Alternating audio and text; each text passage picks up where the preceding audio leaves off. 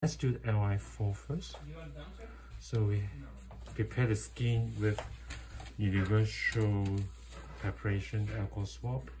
I'm using 0.25, so a little bit more irritating. So there are three ways to find LI4. One of the ways is find the highest point when you have the thumb in adduction. Second way, we locate the midpoint of the second metacarpal bone and go back to the web space.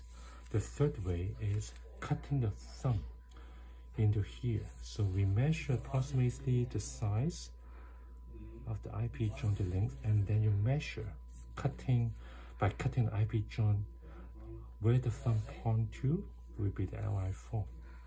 So approximately here, we prepare the skin one more time.